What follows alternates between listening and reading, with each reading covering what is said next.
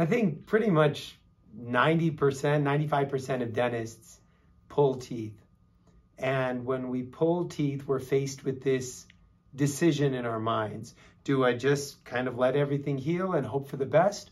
Or do I do everything I can in order to preserve the socket, minimize bone loss, and maximize the potential for a successful healing integrated implant in the future?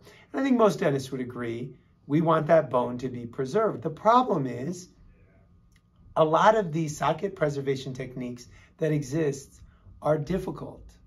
And most dentists, unless we've received the type of advanced training in bone graft, sometimes it's intimidating to preserve the socket with the tools that we have and the knowledge that we have. That's why it's so important to explore the possibility of something like a tissue plug, like this one made by Impladent, the OsteoGen tissue plug.